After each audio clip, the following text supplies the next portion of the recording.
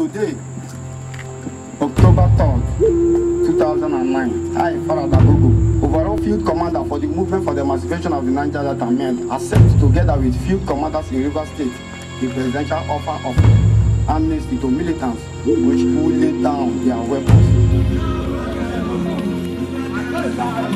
I and my people, we accept the amnesty offer. The arms have been surrendered. Today, 4th October, year of our Lord, 2009, will mark the beginning of the development of the Niger Delta region. The promises have been made, and now the challenge to silence the guns permanently in the Niger Delta region is just beginning. It's a challenge successive governments have tried but failed to overcome. It's a challenge this president has committed to confront. It's the challenge of the development of the Niger Delta. October 4th, 2009. Dateline, Oporosa, headquarters of Baramat Kingdom. It's just a few hours to the expiration of the president's amnesty for militants in the Niger Delta. Having embraced the amnesty deal the previous day, the most dreaded militant in the region, Tompolo, chose to turn in his arms. You can see she coming. We do hope that the government and our fathers in government will play their part so that posterity will not find us wanting. Virtually all the ex-militants in the region echoed the same message when they were laying down their arms. The good news is the government has always known this, but the bad news is that it has always failed to match words with action. This time though, the man who oversees the amnesty program says things will be different. It is a process and it will take some time. But I want to assure you that everybody involved, right from Mr. President himself, is committed to ensuring that we do not fail you. Though the government has not yet released any comprehensive post-amnesty plan, it has its job already cut out for it. The people say they want federal presence in the region. Federal presence means one thing: development. Let us develop the Niger Delta.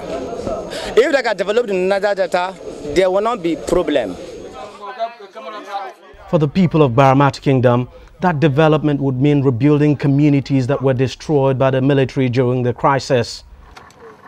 The development will also mean addressing the seeming paradox that the Niger Delta region has become.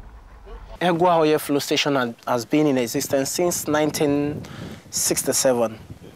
Timi showed me a good example. The Egwa Flow Station right in the heart of Baramat Kingdom. Egwa Flow Station produces more than 10,000 barrels per day. Over 10,000 barrels per day.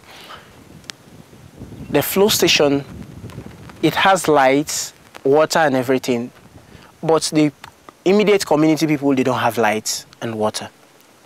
The people, the water they get is from the oil well. It is a water well, it is not a oil well. The water well that supplies the flow station got bad, and the water is flowing out. Ordinarily it's not supposed to be good for drinking, but the people are getting water from this one. It's an all too familiar story that runs across the length and breadth of a region that produces at least 90% of the country's wealth. The local people see oil wells scattered on their rivers and creeks, but they do not have a say in terms of how the money from the oil is spent. Well, right behind me there are the oil wells. There are several of them scattered all over Baramat Kingdom, all of them producing thousands of barrels of oil per day. Now, thousands of barrels of oil per day will translate to thousands or millions of dollars. But unfortunately, these millions of dollars have not in any way contributed to the development of this area. Beyond all this, however, the government must come up fast with a watertight idea of what to do with the hundreds of thousands of youth in the area who are jobless, especially those who have just laid down their arms. The government says it intends to send those who wish to school and provide skill acquisition training for others. But recent protests by some of the boys over unpaid allowances for the amnesty program is now raising serious concerns whether the majority of the boys actually buy into the idea of schooling or skill acquisition. Perhaps when all of that has been taken care of, then will the government begin to find answers as to how all the huge cache of arms and ammunition turned in by the former militants found their way into a country that is not at war. Already the situation is giving some highly placed government officials like the Rivers State Governor a cause for concern. My reaction was that what were we doing? How did we get here? What was the security doing that they could let this kind of weapons enter into the country on